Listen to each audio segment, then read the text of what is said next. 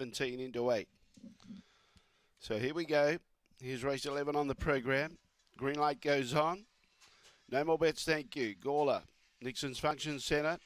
Away, Thomas Shelby went up with the lids. Fast away was Aston Whitney, and the late mail goes to the lead. Now, can it hold on? Leads by 3 lengths. In second placing, trying to chase out after Elsie's Choice. Maria's Gem starting to stoke up. Then in turn behind those, roped in around the outside, trying to make ground was Gypsy by Design, and Thomas Shelby looks like it'll run last. Getting tired, Aston Whitney. On the outside, Elsie's. Aston Whitney held on to beat Elsie's Choice. Third was Maria's Gem. Fourth placing was Gypsy by Design. Behind those, roped in, and Thomas Shelby at the tail end of the field.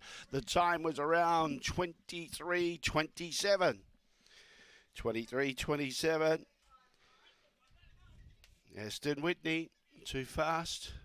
725, judges' numbers 725. And it's a PB by her today. Aston Whitney by Fernando Bale out of Brugelino. And June Sharp training for Ray Border.